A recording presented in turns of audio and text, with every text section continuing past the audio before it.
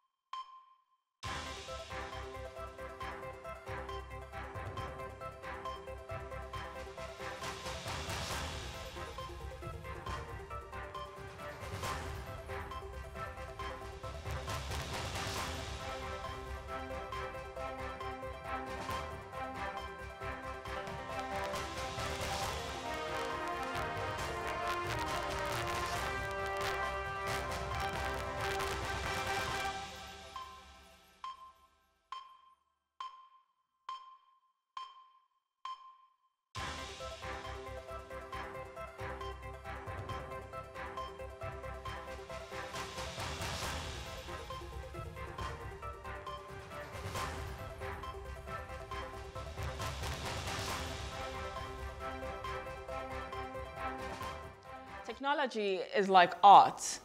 Technology like art is a soaring exercise of the human imagination, and that is by Daniel Bell.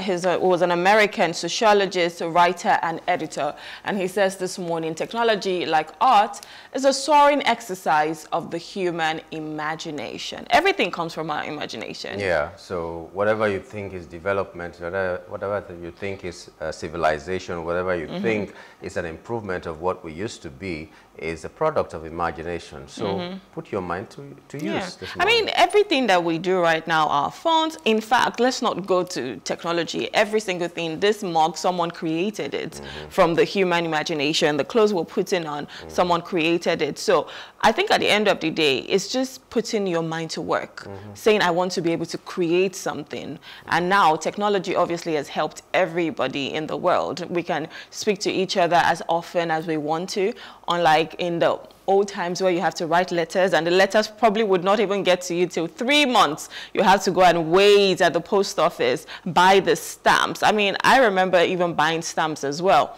I'm not that old, but but I remember buying stamps before we had phones to be able to call. But now, look at how the world has changed. You cannot just call. You can even see the person. You can do a video call. You can upload pictures.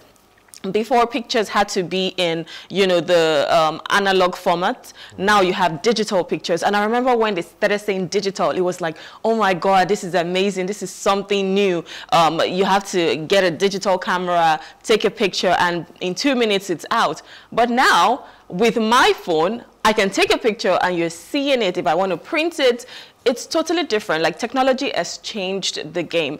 And guess what? It started from just one man's thinking. It started from just that human imagination, and look at where we are now.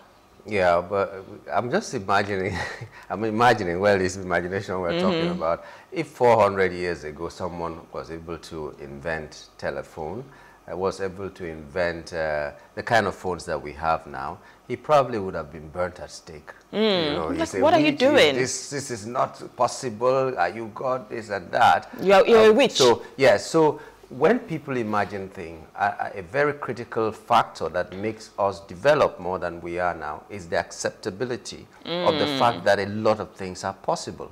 So if you cannot imagine, the people who are imagining, they need your support to make sure that this thing comes to fruition. We didn't imagine that we could fly like the birds. We didn't imagine that we could talk to someone as far as maybe in America, maybe in Germany or something, just by a click of the button. We didn't imagine that we could even drive a car a long time ago. But now we're doing all those things. And we can just imagine how the next 50 years is going to be. I mean, I remember seeing movies, you know, when you see all these sci-fi movies and you're like, oh my God, is this what the world is going to be like? People are going to space. And come on now, we're already talking about space. You're already doing so many things that seem so far away in the future. When I was quite young, I wanted to be an electrical electronics engineer. That is because I watched a movie. They called it Green Eyes in the early 80s. The man just went to his door, looked at the camera, and just said his name, Meno Sebastiano Argenti. The door was open. I still remember. It was the one that was, it was so inspiring. I wanted to do that course so that I could do something like that. But in those days, we were just looking at it like, okay, this is just fiction. We don't know how it was. But look at it today. But now it's very common. Anybody can just have a smart door like that you talk to the door, you clap your hands and the lights come on. You talk to Siri, put on the Alexa, put on the television and the radio and all. These are things that we thought could not happen, but they're happening now. Voice control is happening now, and it's just amazing that technology can actually inspire people. So it inspires you to do even more, because look at you now, saying as a young boy, you watch that and you're like, I want to study this. So you don't even know how many people technology has inspired, and now they want to create something even more. It's like a ripple effect. So someone has created something, another person runs with it and say, I want to create something even better. And it just keeps getting better over time. But let me encourage you, in case you cannot imagine the things that will become the technology that we'll use and everything, just put your mind to use. Because as I am, when I go into the kitchen, deciding what to cook is a problem. But there are chefs that will do that. But there are people who will just think about, just sit down and they decide what, that decision is an imagination that you will put to use, and people of your family will enjoy it and all that. So it doesn't have to be, and you can even make a business out of it. It doesn't have to be that you'll develop a phone, you develop a flying machine, or an app. Not everybody has to be not into everybody tech. can do that. But if you put your mind to use, you can imagine a lot of things and you can create a lot of things, whether it is food, whether it is whatever it could be anything, and because we need everything. Like, we need the food, we need the clothes, we need the electricity, you know, just anywhere you can function properly. I think that's what you should be looking at. Something that you're passionate about, something that you know you can do well. If you put your hands to work and you put your brain to use, you'd use that properly, utilize it, and you would just be able to change the world with the little thing that you have in your hand. So it doesn't have to be technology, it doesn't have to be something that seems so fanciful and glamorous, but it could just be something simple. It could be creating a toilet cleaner. Good soup for me to eat. Good soup, that's all. Yeah, go. All right, let's move over to our top trending stories. This first one says, court remands end bad governance protesters in Kuje, Suleja prison. On Monday, Justice Emeka Nwite of the Federal High Court in Abuja remanded 10 end bad governance protesters, with 9 males sent to Kuje prison and 1 female to Suleja prison. The trial and bail ruling are set for September 11. The protesters who pleaded not guilty face 6 charges, including alleged treason, conspiracy, and intent to destabilize Nigeria. They are accused of attacking police officers, burning police stations, and inciting mutiny. Amnesty International Nigeria condemned the trials, labeling them as unjust attempts to punish peaceful dissenters. They called for immediate release of all detained protesters, criticizing the government's focus on punishing protesters rather than investigating the deaths of demonstrators. The #EndBadGovernance protests held from August 1 to 10 were sparked by economic hardships, including inflation, fuel subsidy removal, and forex unification. The protests turned violent in several states with reports of looting and deaths, although the police denied involvement in the killings. It's not an issue of protest. It's an issue of inciting mutiny. Mutiny means trying to change government by force, not by constitutional means. So that is the inciting disaffection to the government. So where a person, incite other people, to riot, in order to change the system by force, is what we call mutiny. And in our laws, it is treason.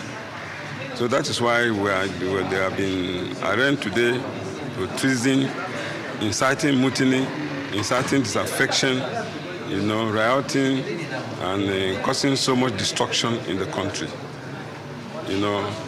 That is why we have to, as Nigerians, we have to be guided before we take action.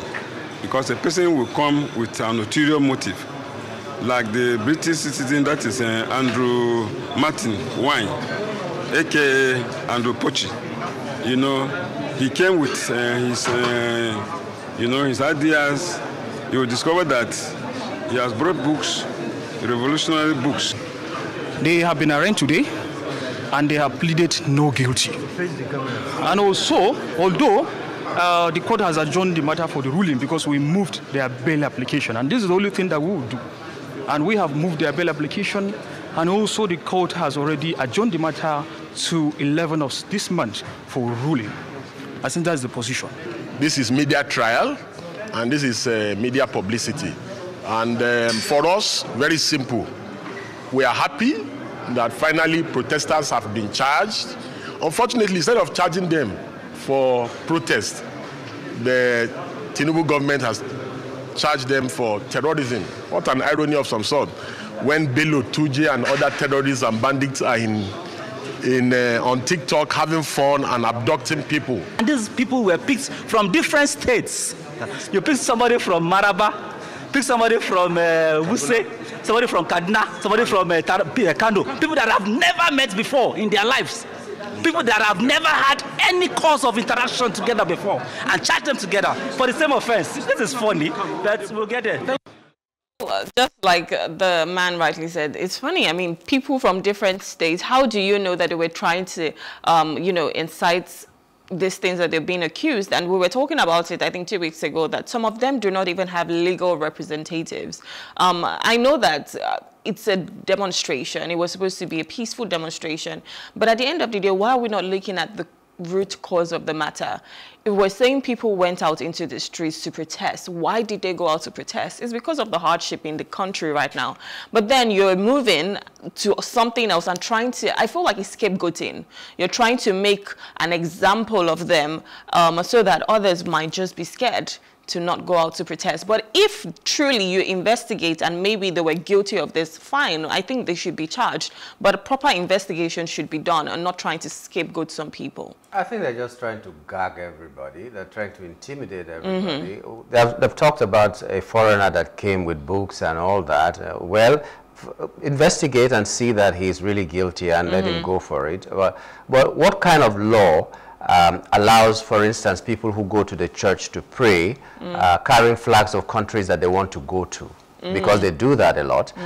What law also covers the people who establish schools in Nigeria and fly the flags of other countries? So what is the difference between that and someone who is trying to express the fact that I would rather be in a country that is like this and carries them? I'm not saying it is right, but I'm not justifying it and all that. But if you want to judge this case, I think they're just, like you said, scapegoating. They need a fall guy that they can point to and say that we are going to deal with you if you do this. Some of these people, their relatives may not even know that they are in prison because they are hustlers somewhere trying to just make ends meet, and that they just entered the protest because they know they are hungry. Who in the first place give the people the excuse to exploit the situation? Because if you don't give me that excuse, then I cannot do anything. If I'm finding food to eat, I'm doing everything. If I go to the street to protest, there are people who will shout me down because everything is rosy.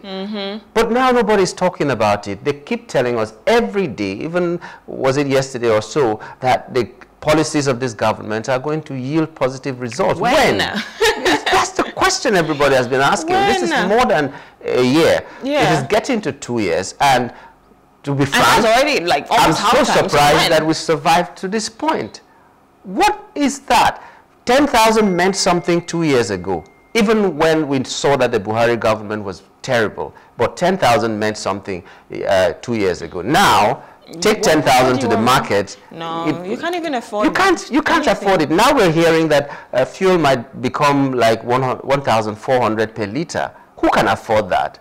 Then there will be no time for notice to say that, okay, in so days or in so weeks we are going to protest and all that. It might just come spontaneously. It would just and be who a knows if we can contain that. I think the government is leaving the things that they're supposed to look at and chasing clouds. Yeah. That's just what I can say. I agree with you. It's a terrible thing. Do you know what treason is? You want to topple a government. You're like a coup or something. That is what people who went to the street to say that they are hungry are being accused of. It's a terrible thing. It's quite unfortunate. It's a terrible thing. The ripple effect, we might not be able to contain it, but I hope it never gets there, and they do the needful. Yeah. Okay, Nigeria to spend 54.9% income on food in the next 6 months. That's according to the CBN.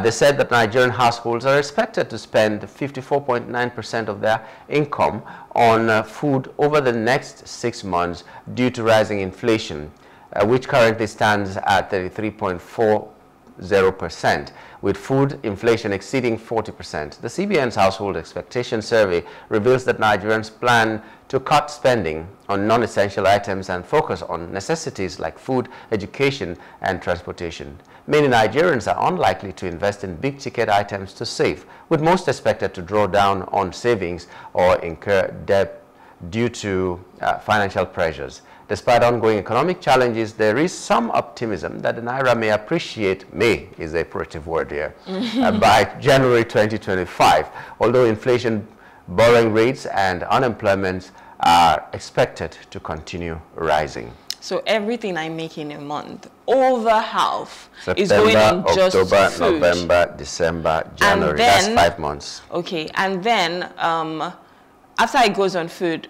what money will I have to save for my rent? I'm not even talking about transportation that, you know, I use to and fro to the office. If I have kids, of course, I have to, you know, send them to school. So if over half of my income is going to be going on food, that means, as of right now, we've not seen anything. There's going to be chicken from Max. That's going to come. Who told you is half of the income? Everything is going to food. Okay, let's use the minimum wage of 70,000. Yeah. And I tell you, people are still not earning up to 70,000 right now. If you go to the civil service and ask them how much they're earning, a lot of them are there because of their retirement, because of the security that when they retire, they'll be getting something. Otherwise, there's nothing to write home about. A lot of people be above level 10 are earning less than 100,000 in the civil service. Let them prove me wrong. But you know, if you're earning 70,000, for instance, a bag of garri is how much?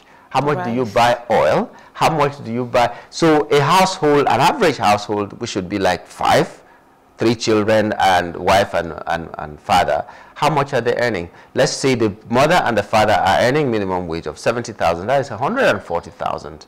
How many bags of rice can they eat? Can they even afford? Can they afford it? Because their salary combined is almost like just 1 bag of rice.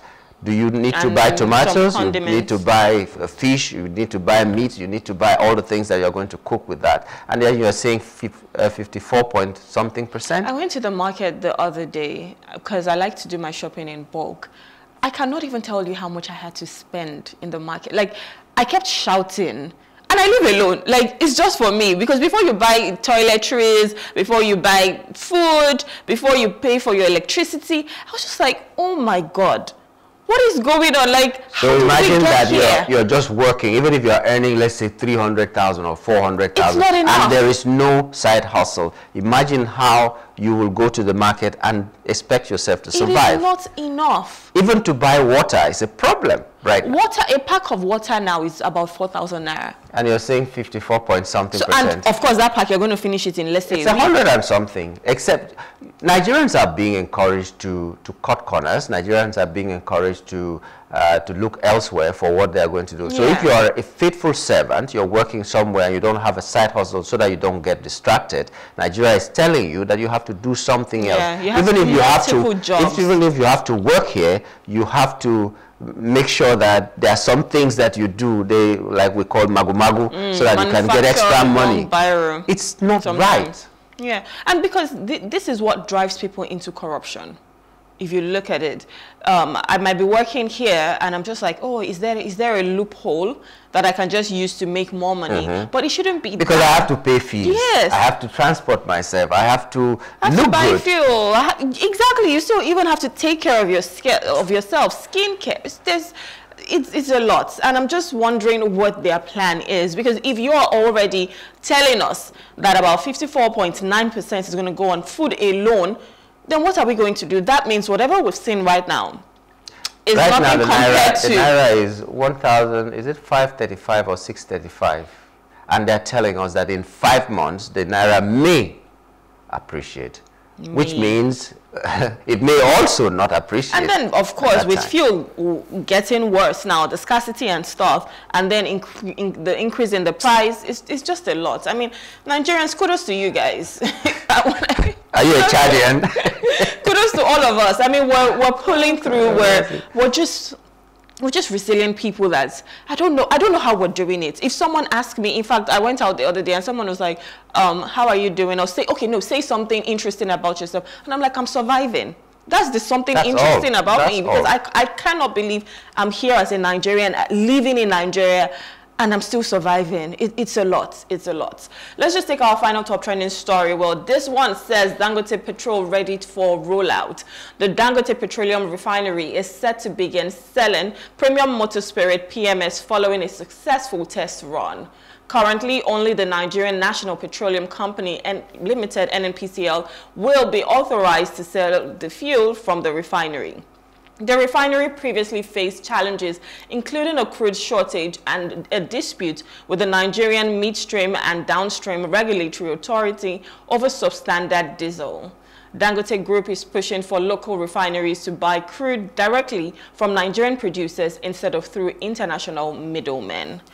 Well, finally, Dangote Refinery is ready. I hope it really rolls out, because even with Dangote Refinery, I mean, they had to move the date a couple of times. So I don't know what's going to happen, whether this scarcity is going to be reduced. I think the Dangote will roll out whatever they have promised they will roll out. But as they're rolling out, will they roll down the Naira? Will they roll down the cost of fuel? Because it is possible that there will be fuel available, but there will be... more expensive. The fuel will be very expensive, at least as expensive as it is now, which means there will be no difference at all. Oh well, let's go on a short break. Let's look at the weather. When we return, we'll be reviewing the papers. Please stay with us.